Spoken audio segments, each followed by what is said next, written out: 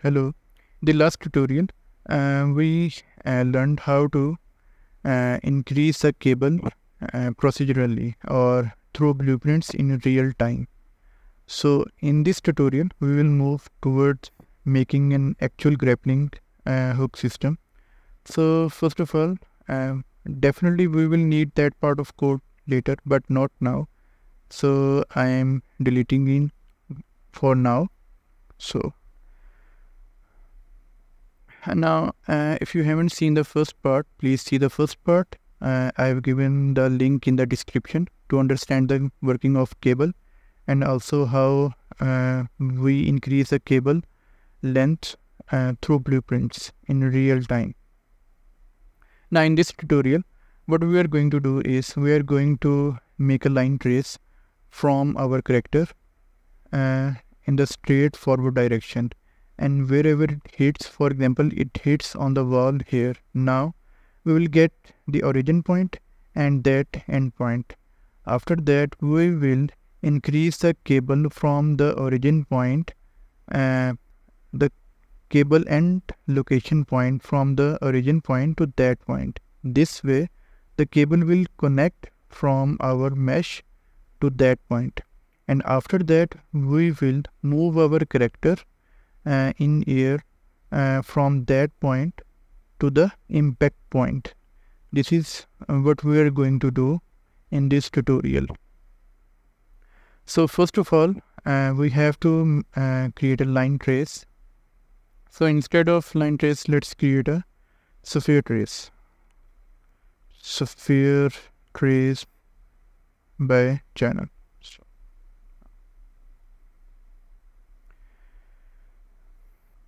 the start point will be our actor location, and so get actor location. So for the sake of simplicity, I'm taking the starting point as actor location. You can take the starting point from hand or anything you want.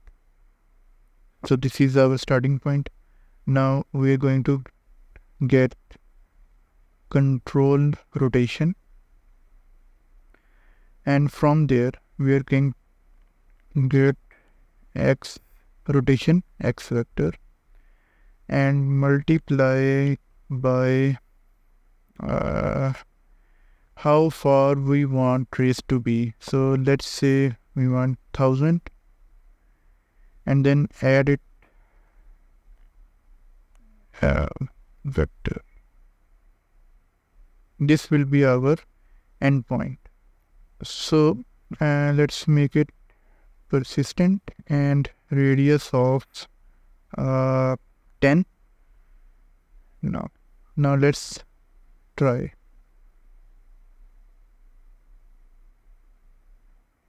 Okay, I haven't connected it. Now you can see. Now the importance of using control rotation is you can point the end location in the direction in which you are seeing. You can control it through, for example, if you want to move up line trace to be directing towards up, so it can be okay. So downwards I can use it. So now our line trace is working as we want. To make it more better, we will add a factor of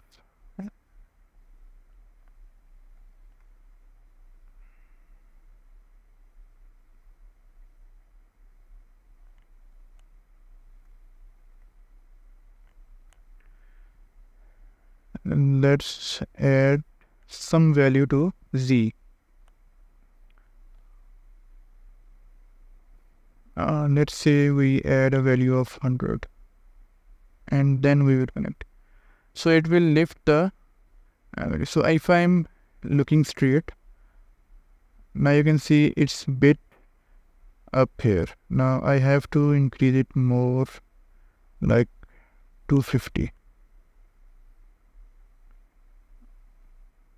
Yeah, so it's better now. Great. Now it's working. Now, and also it's colliding. Now now let's increase the length here a bit. I think it will work now. Now we have a line trace from that origin point to that end point. Now what we are going to do is we are going to increase a cable length from that origin point to that point. In this way, you will see the effect of grappling hook. Now from here,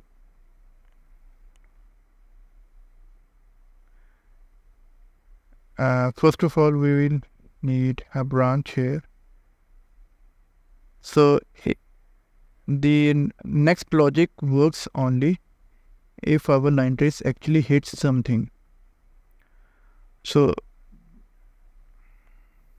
first of all, we have to rotate our direction in which we have generated our line trace.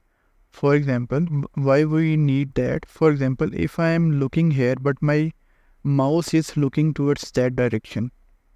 Now you can see the cable will move from that point to there. So it will not look good. So we have to rotate our character in that direction. So for that, we have to use a node find look at rotation, in which our start position and our target. Start position will be our get actor location, and target point will be the location at which our line trace hits. And now from here, we will set actor rotation. We want to set the rotate only. We want to get the value of only z-axis. Now it will only work when the line trace actually hits something. Now let's see it's working or not. Yes, it's working. Now it's perfectly working. So, and it's working on the every side, on every axis. Perfect. So if you remember, if you want to increase the length of a cable on certain axis, we use the following logic: get and location, and then we add a vector here. Let's say we want to increase the length on the y-axis because it's in the front side of our character. So in the previous tutorial, we added a value here, and then we set end location, and we connected this with that. But it will not work as it is, because we don't know. The user may sometime it will look in that direction, and sometimes he will look in that direction, and sometimes in that, and sometimes in that direction. So we have to make the logic in that way that wherever the user see and wherever he want to hook the grapple, our increasing of cable logic works fine.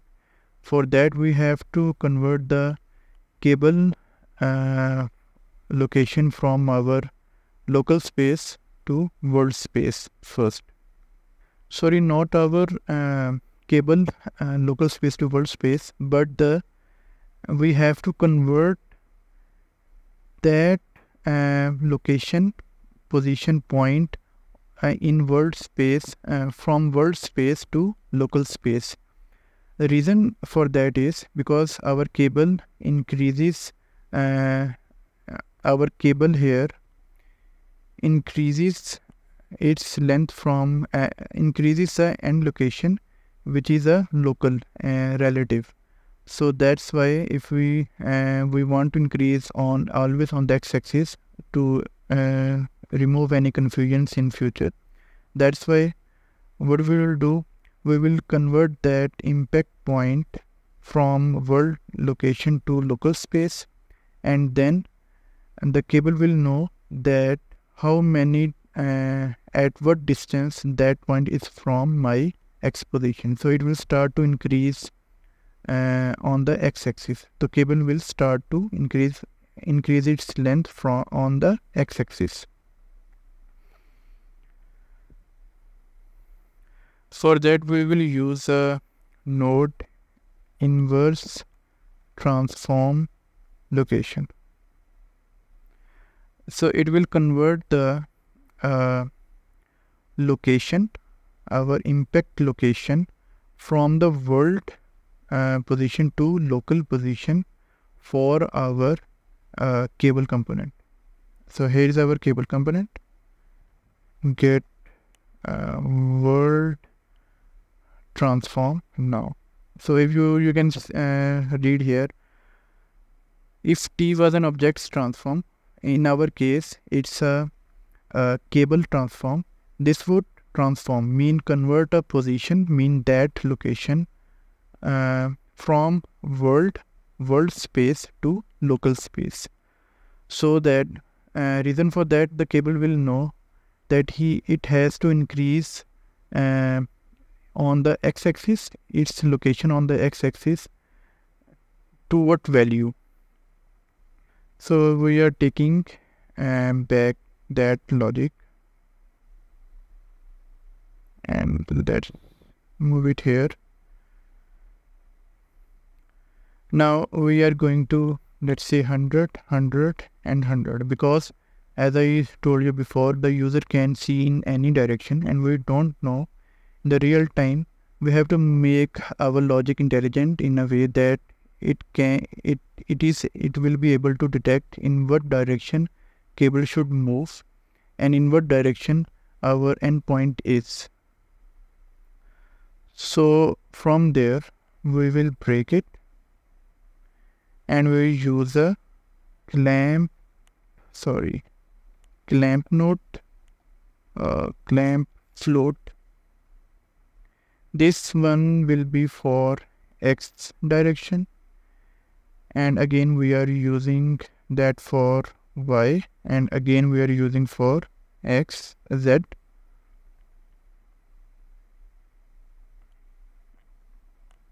Direction, and from there this will be our limit. So it will tell us at which our point is. So break x maximum here, y maximum here, and z maximum here. Now we will make vectors, x in place of x, y in place of y, and z in place of z. And now we're going to plug in here.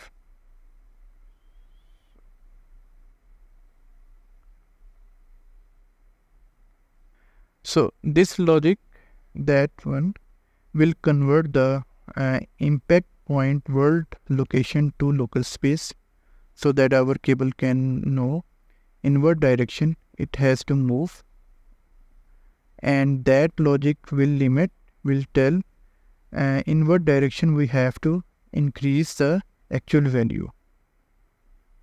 So maybe it may be on x, y, or z, in whatever direction. This will control it. And now, okay, I have missed cable component here. So I'm going a bit slow, and definitely English is not my native language. So I hope I am trying my best to give you the basic concept on how this vectors and every calculation is working, so you get the basic understanding how everything is working. So I hope you are understanding it. But if you confuse or get in doubt in anywhere, you can get in contact with me and you can ask me anytime. Now our basic logic is done here. Now we want our cable to move automatically or continuously from our origin point to the impact point. For that we have to make a loop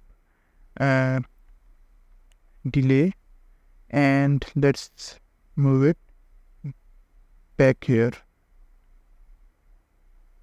Now let's see, is it working or not? So let's move a bit close and let's see what we will see here. Now you can see it's working perfectly. It's moving from our origin point and it's going straight to that impact point, which is totally accurate. Now there is one more thing. Let's move it to that point. It's working.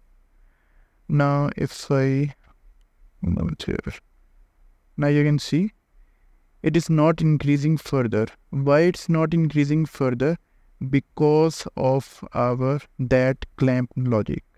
Now I think you get the understanding why we use that clamp logic here, and now you will know that why I converted that world position to local position, and why I used values in all of these points here, axis here, and the working of clamp. Now the other important thing we left is to increase the cable length to give flexibility and sag in cable. For that we have to make get length, cable set cable length, get why I am not getting vector length. So vector length here, and let's connect that with there. And now we want to have a factorials. Like I told you in the previous tutorial, we should have a some factor here to control the sag and flexibility of the cable. And now we are going to connect here, and now we will connect the loop path here. So as long as the end location increases, cable length also increases, which will control the sag and the flexibility of the cable. Now let's see how it works. Now you can see now our cable has that flexibility and sag in it. So it's looks bit jittery because our delay is very big. Let's decrease our delay to that. Now you can see. Now you can let's try here. It's working here also, and here also, and that axis left. Now so it's working on all axis. Now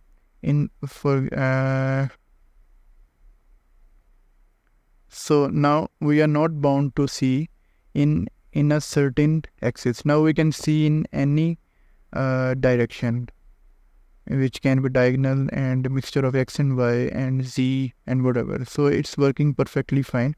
And on that system, on the basis of that system, you can create a grappling hook, and you can also create a Spider-Man web system in which you can hang.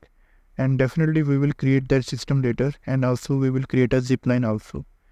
So I think that's it for this tutorial. In the next we will actually move our character from the origin point to the impact point. If you like it, please like and subscribe, and till next tutorial, Allah Hafiz.